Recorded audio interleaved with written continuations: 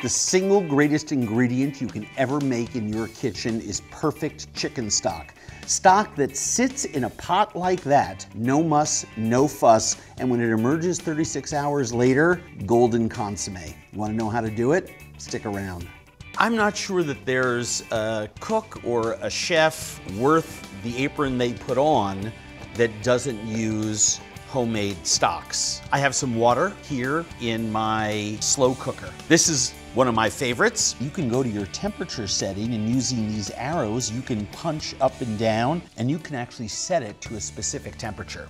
We just load our ingredients and put the lid on and set it aside for 24 hours. Bay leaf, a couple of cloves. I have 3, believe it or not, you can taste the difference. 2 teaspoons or so of black peppercorns, 2 garlic cloves, some onion, some carrot, some celery, some parsley.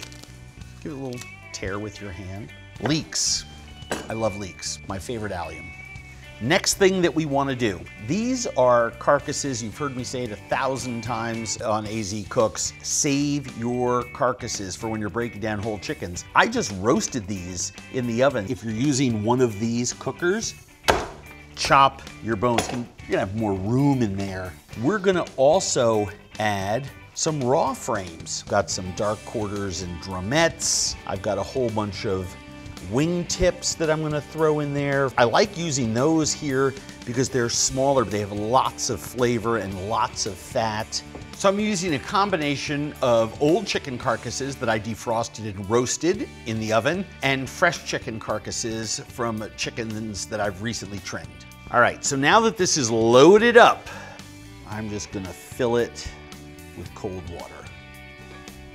Lid.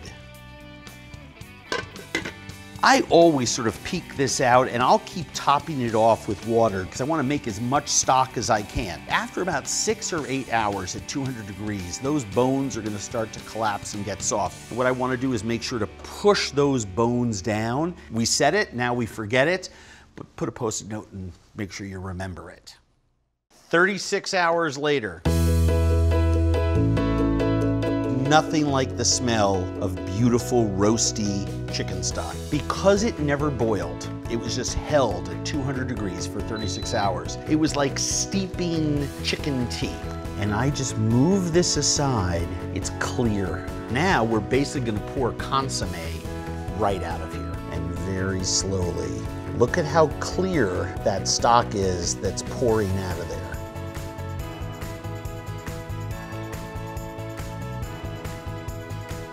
The minute you pour it, it's gonna cloud up ever so slightly because it's the first time that the fat, which rises to the top, has actually mixed with the broth. But when was the last time you made a stock that rich? You can use this to make soups and stews that have real incredible flavor to it. The poultry aroma on there is insane. All the impurities are out, and we have this gorgeous golden elixir. This is going to change your food game in your kitchen.